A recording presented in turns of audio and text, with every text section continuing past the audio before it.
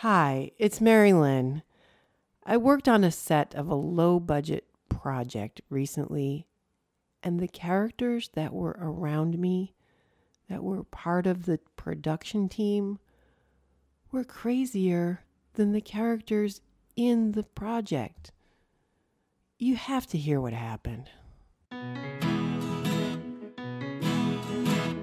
What's happening today? What are you thinking about? When you're walking down the street, is your head in a cloud? Don't you want to know what's going on? Let's go! Checking in with Mary Lynn. Checking in with Mary Lynn. Checking in with Mary Lynn. Let's check in with Mary Lynn. Hey everybody, welcome to the podcast. This is a crazy business that I'm in. I think I'm still in it. I don't know. It's called show business. The other day I got asked to do someone's pilot. Okay? A woman. A comedian.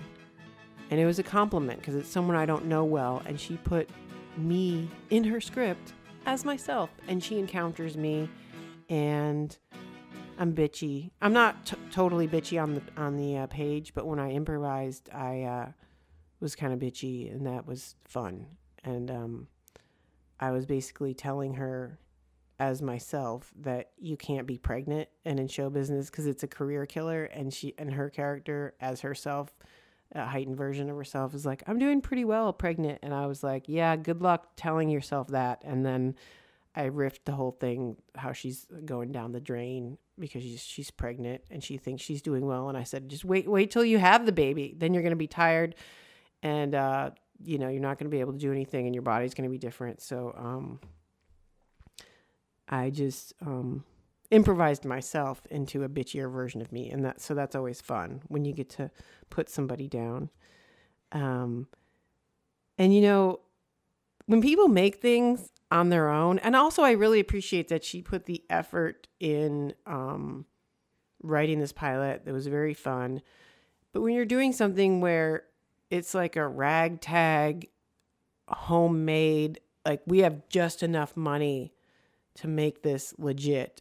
I like that kind of hustle, that do-it-yourselfness, and you're going to get it done. And I totally appreciate someone that's doing shit that they want to do in their own way for themselves and making it happen and making steps to make that happen.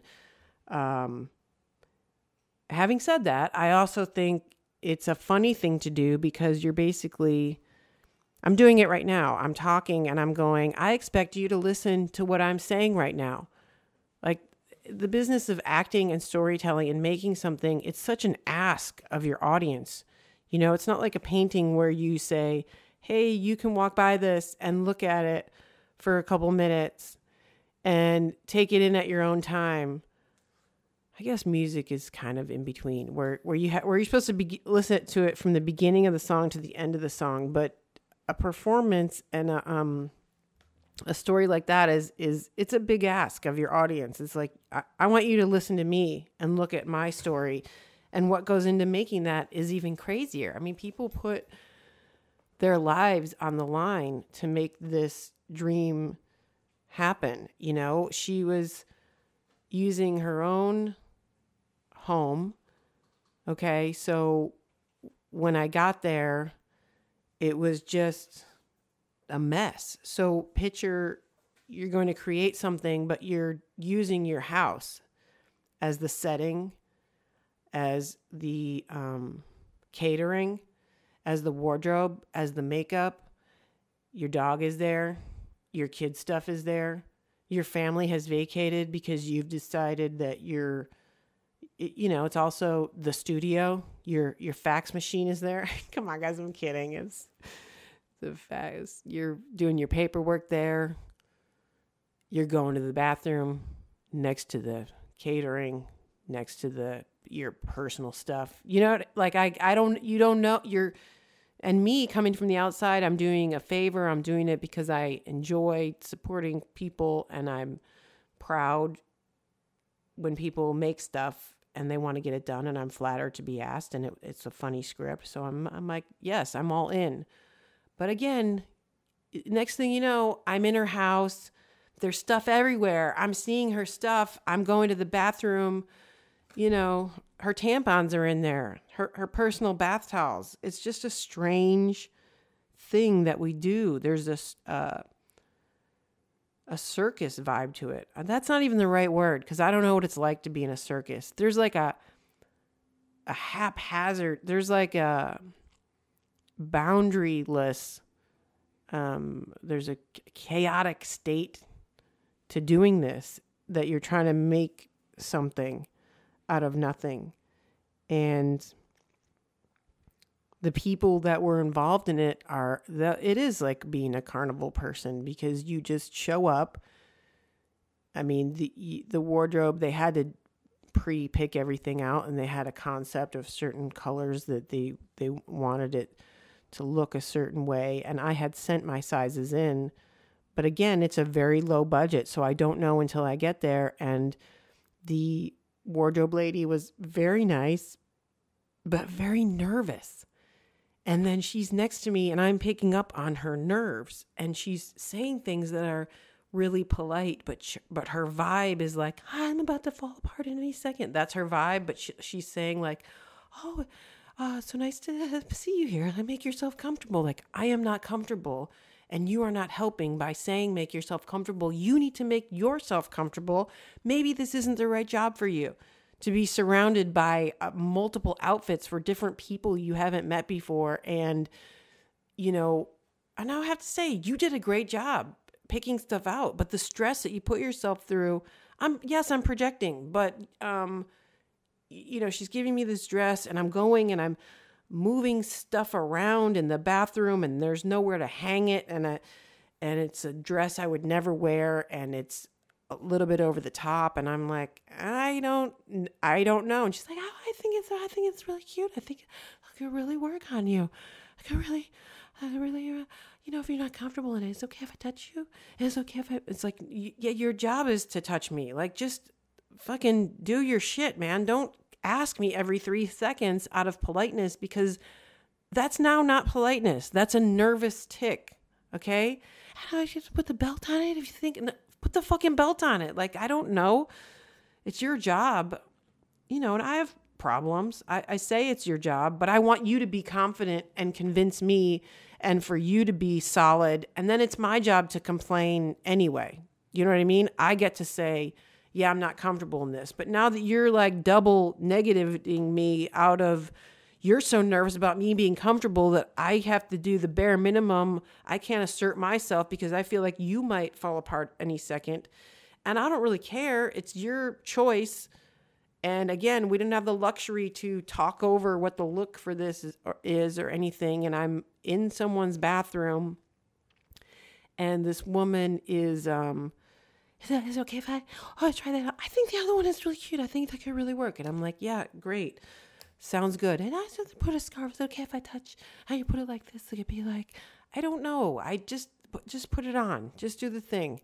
And then at one point, there were a bunch of cast members in and around this very small space. You know, they're within steps of each other, and people are changing in front of each other.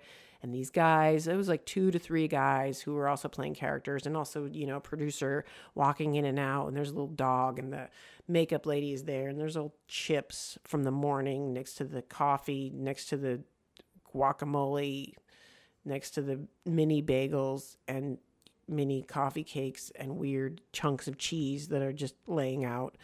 And these guys are talking, and then they leave, and the wardrobe lady turns to me and she goes, oh man, oh, you must love being able to have some privacy now. And it's like, please stop talking to me. I am fine. You are not fine, and you're putting your shit on me because you need privacy. In fact, maybe you need a whole other vocation because I'm worried about you. And while she's saying that to me, she's taping her hand. Again, maybe not good for your trade. That involves having your fine motor skills and moving things and touching people. And she's kind of absent-mindedly taping her hand. And it's like, I don't really want to know. It begs the question, do you have an injury? It's a little bit on the precipice of the guy. I was driving near my house the other day, and this is a pretty major street. And, you know, it's like a 2-lane with a median and 2 lanes going the other way. And there's this homeless guy who's sitting on the curb and his feet are out in the road and he has his ankles crossed like he's just relaxing. But meanwhile, you're like, your legs are actually this is not a chair. Your legs are in the street. So you're basically begging to be run over, but you're doing it. Your vibe is like, fuck you, man. Like, I'm just relaxed in my living room. So there's this edge of, you are so aggressively in pain that you're now putting someone else in a dangerous spot where they might run over your legs because your legs are where they are not supposed to be. And that's how I felt about her taping her hand. It's like, I am worried about you and I shouldn't be in a position to be worried about you. And you are aggressively putting your injury in front of me. And that's not fair because you haven't been able to get help in your life. And so now you're involving the general public. I mean, it's a little bit different because this is a specific, it's even more acute because I'm in a working relationship with you. Like, I don't know. Is it an open wound? Is it pussy? Yeah, just tape that shit up for everyone to see, but act like it's not happening. Like everyone can see you taping your hand up right now. And then the makeup lady, everyone had their own little thing. She's looking at me, and then this is my pet peeve. Well, first of all, they try to act like there's some magical mystery to it. They'll be like, do you have any moisturizer on?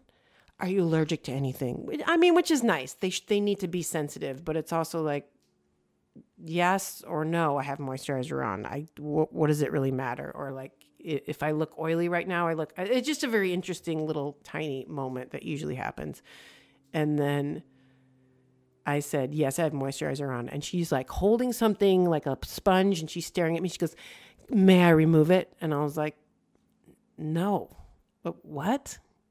And she has like astringent and she wants to like wipe my face down so she can start from a clean slate. It's like, bitch, I'm playing myself. Like, just work with this.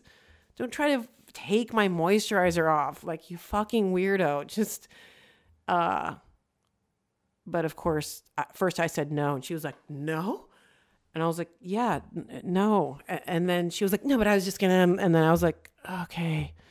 And then it turned out she did have a gentle touch and she was not, sometimes I just like press and like scrape, you know, like I had a little mascara on and that was my fear that she was going to be like, can I take the mascara off? It's like, no, just fucking, it's not a big look, you know, this is not a period piece on a Steven Spielberg film that you're going to have to match. I'm going to be here for an hour outside playing myself.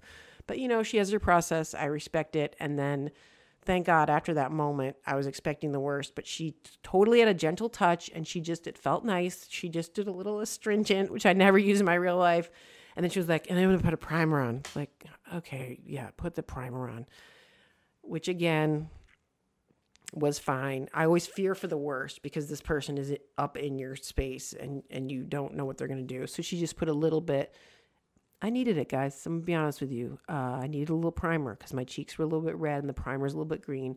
And she did not overload it. And then she put a little foundation on. Again, a light touch. But then on the other hand, she was also straddled over me at one point.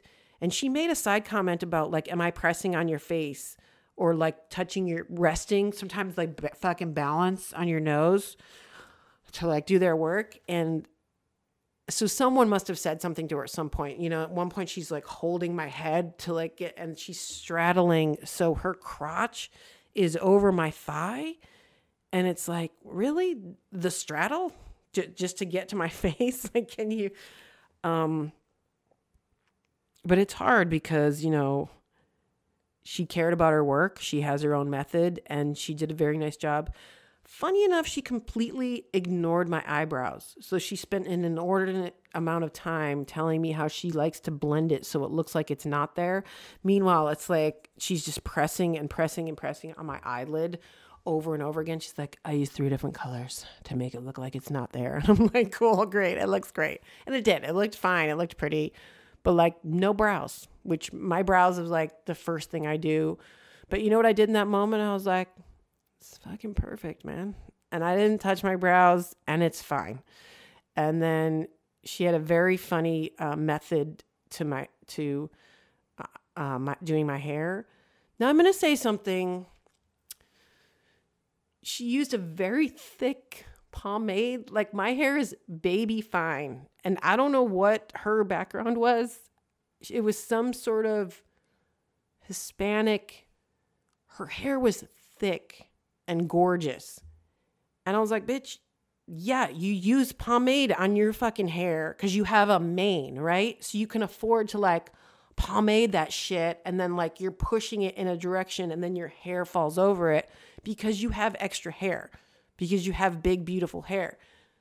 You're going to put pomade in my fine ass, like white, like I don't have that much hair. You're going to put some sticky, crazy ass shit on my scalp. That is not a good look for mommy. And then she said something hilarious, which was like, I don't know what I'm going to do with your hair. I'm going to wait till you get dressed. Like, come up with the inspiration. Like, great.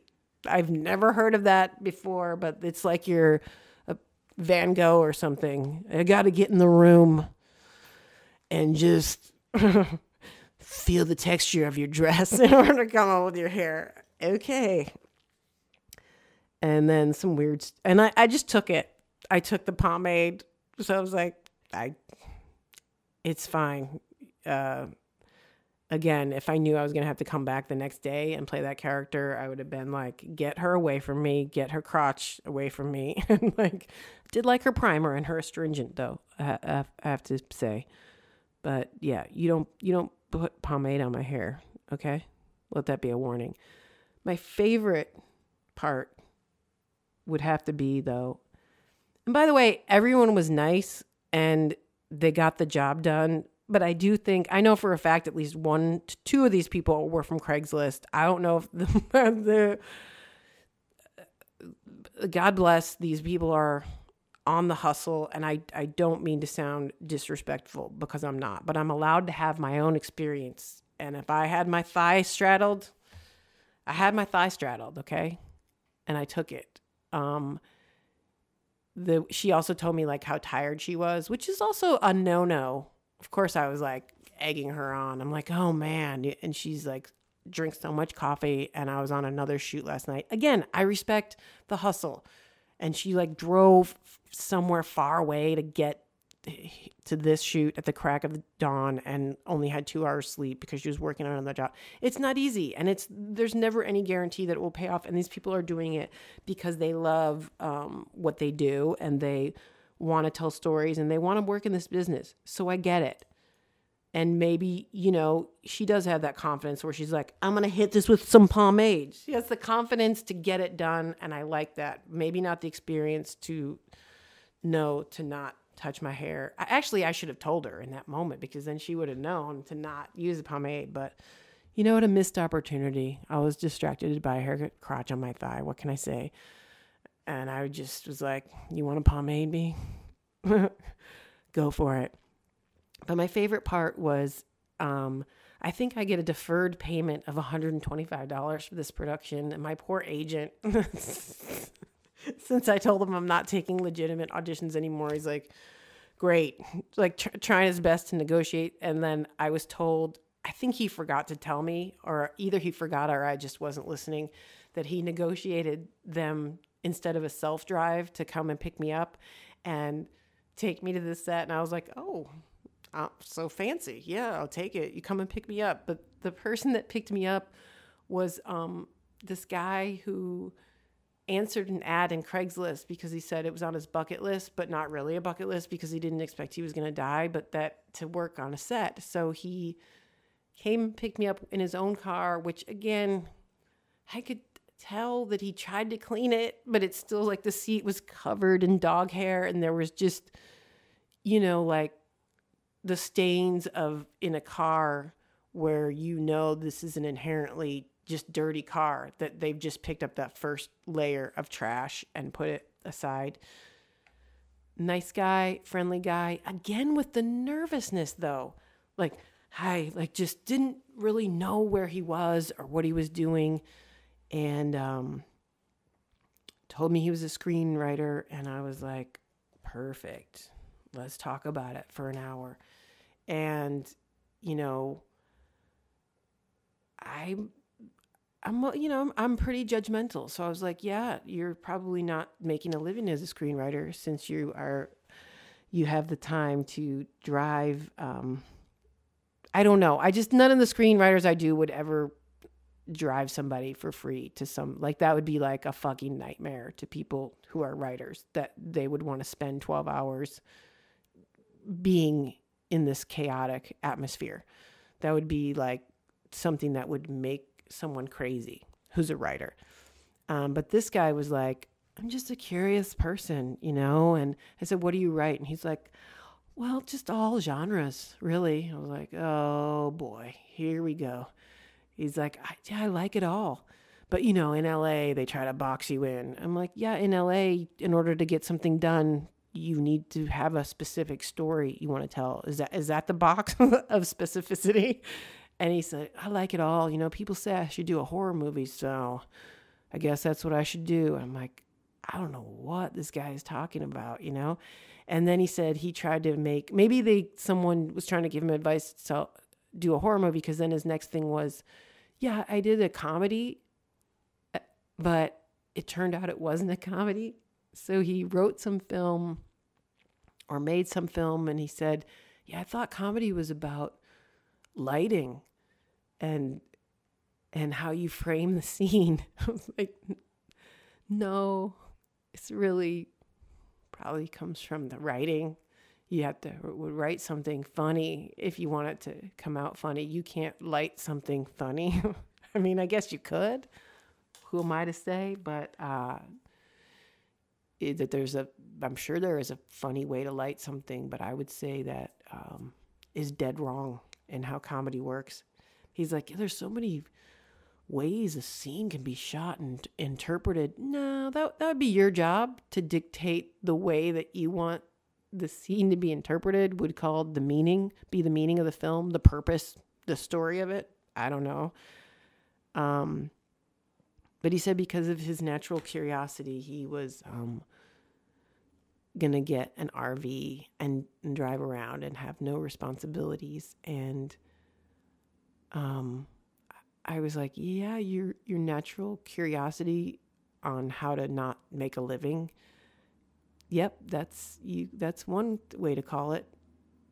I mean, maybe I'm just a see you next Tuesday. That shows you what I value. But I'm like, hey, how about just get a job? And he's like, yeah, we might just take all of our money and buy an RV. The wife and I, we just love exploration. And to me, that just sounds like we just love poverty and avoiding responsibility. Translation. And he said, I know you get an RV, the value of it's going to go down, and you try to resell it. You probably are going to lose money, but, money doesn't exist anyway. Oh, it's my favorite. Yeah, good thing to tell yourself when you don't have any money to try to make yourself feel better. How's that working out for you? And if it really didn't exist, then you wouldn't have brought it up in the first place. You would have just been moving through the world like a ghost, not needing any material objects. Oh. Yeah, money's the thing that you buy food with. Does food not exist too? You just live on a higher plane of ideals. What a beautiful thing, man. we all have our own realities, you know, and this guy, he just wants to go have those experiences. And if I learned anything from this is that I don't want to be in that reality. I like my little house and my pet and believing that money is a real thing. I like having standards and taking care of myself. And you know, if I ever hurt my hand, I'm just going to wrap it up on my own time. And, you know, you're in wardrobe. Why not wear some fashionable gloves so I don't have to see your fucking injury and wonder if I'm going to catch a disease from you touching me close to my breasts. And just because you ask permission doesn't mean I'm not going to catch what you have. So I'm going to go be tested. And I'm still washing the dog hair from that driver's seat.